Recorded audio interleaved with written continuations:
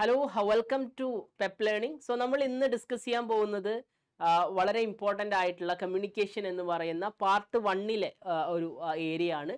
So ഇത് part 3 ആണ് കേട്ടോ. നമ്മളുടെ മൂന്നാമത്തെ ഒരു വീഡിയോ ആണ് കമ്മ്യൂണിക്കേഷൻ ബേസ് ചെയ്തുകൊണ്ടുള്ള പ്രീവിയസ് ഇയർ ക്വസ്റ്റ്യൻ പേപ്പർ ഡിസ്കഷനിൽ. അപ്പോൾ തീർച്ചയായിട്ടും മുന്നേ ഉള്ള വീഡിയോ കാണാത്ത ആളുകളുണ്ടെങ്കിൽ അതും കൂടെ കാണുക, സോ ദാറ്റ് ഒരു കണ്ടിന്യൂവേഷൻ നിങ്ങൾക്ക് ഫീൽ ചെയ്യും. അതുപോലെ തന്നെ നമ്മളുടെ UGC നെറ്റ് എക്സാമിനേഷൻ ഫോക്കസ് ചെയ്യുന്ന ആളുകൾക്ക് പ്രീവിയസ് ഇയർ ക്വസ്റ്റ്യൻ പേപ്പേഴ്സ് വളരെ ഇമ്പോർട്ടൻ്റ് ആണ്. സോ നമുക്ക് ഡയറക്റ്റ്ലി ഇന്ന് നമ്മളുടെ ടോപ്പിക്കിലേക്ക് പോവാം.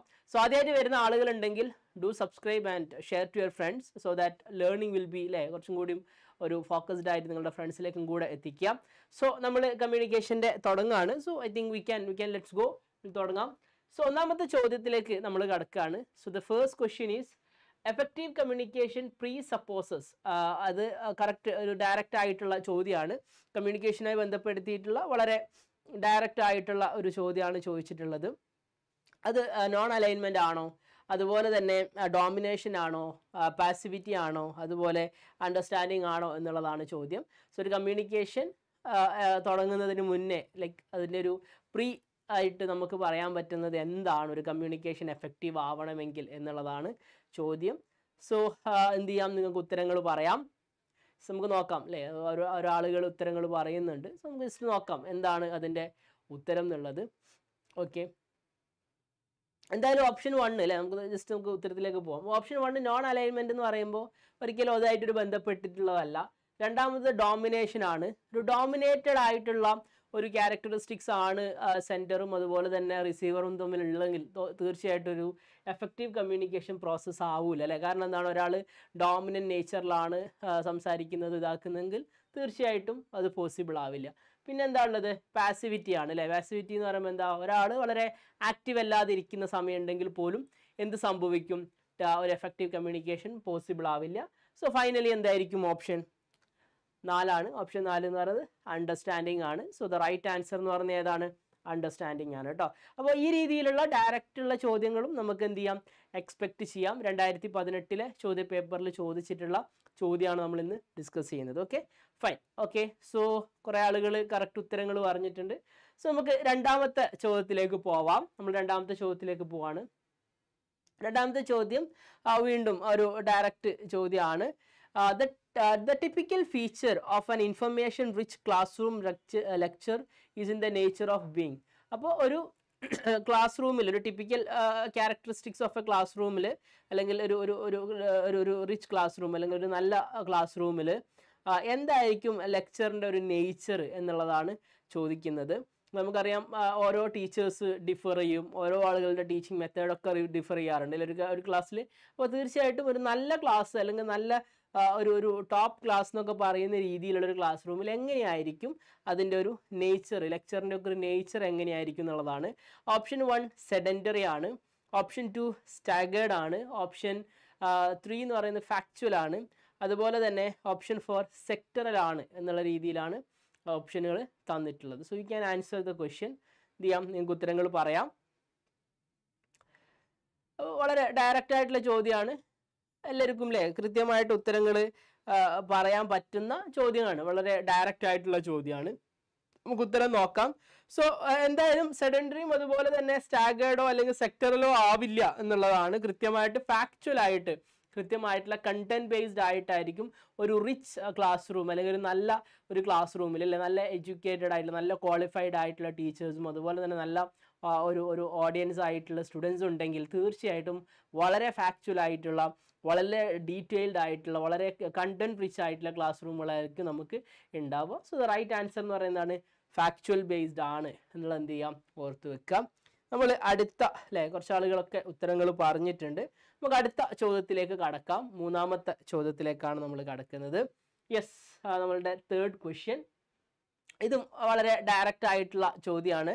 സോ 2018 എനിക്ക് തോന്നുന്നു വളരെ ഡയറക്റ്റ് ആയിട്ടാണ് ചോദ്യങ്ങളൊക്കെ വന്നിട്ടുള്ളത് കേട്ടോ. അതൊരു അഡ്വാൻറ്റേജ് ആണ്.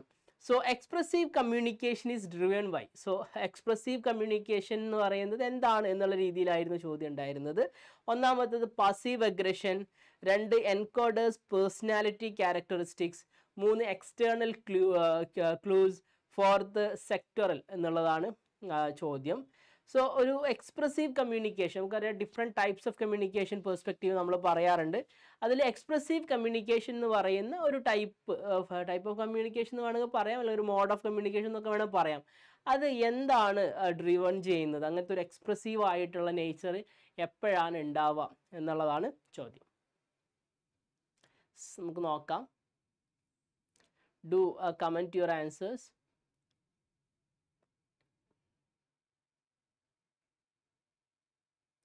യെസ്, നമുക്ക് ജസ്റ്റ് അതിൻ്റെ ഉത്തരം നോക്കാം.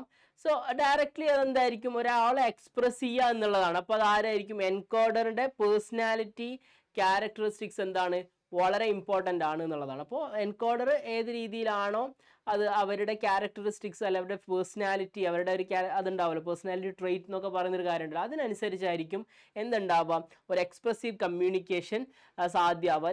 രണ്ട് രീതിയിലും അതെന്ത് ചെയ്യും, ആ ഒരു കമ്മ്യൂണിക്കേഷനെ പ്രോപ്പറായിട്ട് അല്ലെങ്കിൽ നല്ല രീതിയിൽ മുന്നോട്ട് കൊണ്ടുപോവുക എന്നുള്ളതാണ്.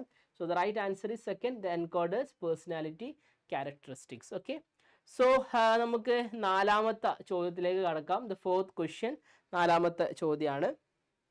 Yes, positive class room communication leads to, ഇതും ഡയറക്റ്റ് ആയിട്ടുള്ള ചോദ്യമാണ്.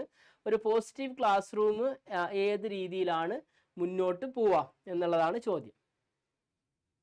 കോഹഷൻ, അതുപോലെ തന്നെ സബ്മിഷൻ, കൺഫ്രണ്ടേഷൻ, അതുപോലെ തന്നെ പെർസുവേഷൻ എന്നുള്ളതാണ് ഉള്ളത്. സോ ഇതിലേത് ഓപ്ഷനാണ് ഒരു positive class room communication lead ചെയ്യുക എന്നുള്ളതാണ് ചോദ്യം. Okay, do comment your answers. നമുക്ക് ഒന്ന് നോക്കാം അല്ലേ, അതിൻ്റെ ഉത്തരങ്ങൾ നോക്കാം. കോഹഷനിൽ നമുക്ക് 2, 3 ഒരിക്കലും വരില്ല. സബ്മിഷൻ അല്ലെങ്കിൽ കൺഫ്രണ്ടേഷൻ എന്നുള്ളത് ഒരിക്കലും എന്തല്ല ഒരു പോസിറ്റീവ് ക്ലാസ് റൂമിൽ സംഭവിക്കുന്നതല്ല അല്ലേ. പക്ഷേ കൺഫ്യൂഷൻ ഉണ്ടാവുക കോഹഷൻ ആണോ പെർസുവേഷൻ ആണോ എന്നുള്ളതായിരിക്കും നമുക്ക് കൺഫ്യൂഷൻ ഉണ്ടാവുക. പക്ഷേ ഇതിൽ കുറച്ചും കൂടി നമ്മൾ നോക്കുന്ന സമയത്ത് ഒരു പോസിറ്റീവ് ക്ലാസ് റൂമിൽ ടീച്ചർ ഉണ്ടാവാം, സ്റ്റുഡൻറ് ഉണ്ടാവാം.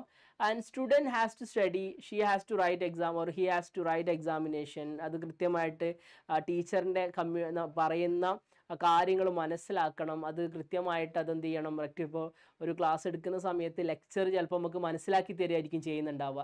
സോ അവിടെ എന്താ സംഭവിക്കുന്നത്, ശരിക്കും പേഴ്സുവേഷൻ ആണ് നടക്കുന്നത് അല്ലേ. അതെന്താണ്, ടീച്ചർ നമ്മളെ ട്രൈങ് ടു പേഴ്സുവേഡ് ടു സ്റ്റഡി അല്ലേ, കൃത്യമായിട്ട് നമ്മളെ പഠിക്കാനും പറയുന്ന കാര്യങ്ങൾ മനസ്സിലാക്കി തരാനുമാണ് നടക്കുന്നത്. അപ്പോൾ എൻകോഡറും ഡീകോഡറും തമ്മിൽ ആ ഒരു ബന്ധം അല്ലേ എന്താണ്, വളരെ പേഴ്സുവേഡിങ് ആയിട്ടുള്ള ലേണിങ്ങിനെ പ്രൊമോട്ട് ചെയ്യുന്ന രീതിയിലാണ് ഉണ്ടാവുക. അപ്പോൾ അതുകൊണ്ട് തന്നെ എന്തായിരിക്കും ഉത്തരം, പെർസുവേഷൻ ആണ് കേട്ടോ. അപ്പോൾ ഓർത്ത് വെക്കുക, കോഹഷൻ അല്ല പെർസുവേഷൻ ആണ്. സോ ദ റൈറ്റ് ആൻസർ എന്ന് പറയുന്നത് ഏതാണ്, ഓപ്ഷൻ 4 ആണ്. Okay, fine.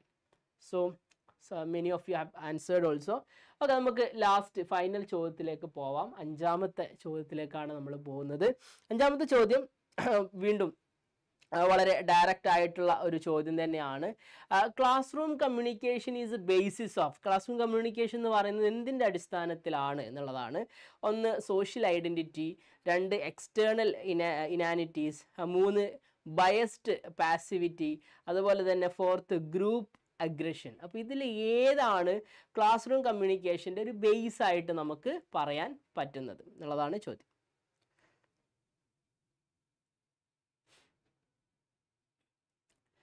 ഓക്കെ, നമുക്കൊന്ന് ഉത്തരം നോക്കാം അല്ലേ. നമുക്ക് ജസ്റ്റ് ആൻസർ നോക്കാം. 2ാമത്തെ ഓപ്ഷൻ എന്ന് പറയുന്നത് എക്സ്റ്റേണൽ ഇനാനിറ്റീസ് ആണ് അല്ലേ. എക്സ്റ്റേണൽ ഇനാനിറ്റീസ് എന്ന് പറയുന്നത് ഒരിക്കലും പുറത്തുള്ള ഒരു എക്സ്റ്റേണൽ ഫോഴ്സ് ഒരിക്കലും എന്ത് ചെയ്യില്ല, ക്ലാസ് റൂം കമ്മ്യൂണിക്കേഷൻ്റെ ബേസ് ആവില്ല.